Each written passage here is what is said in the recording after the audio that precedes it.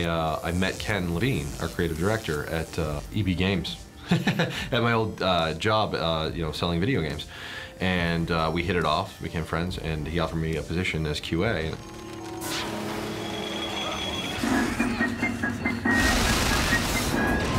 Hold on, and everything will be fine.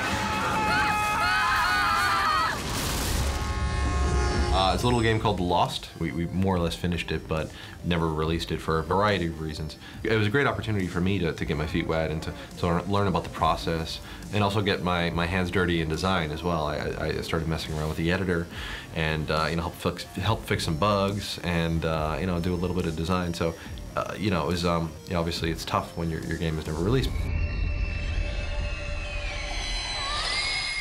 But there was a company who was able to take it and bring it to release in India.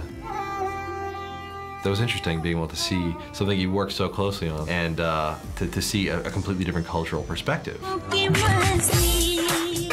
Yeah, so again, it's a very odd history, and sort of work my way up from there.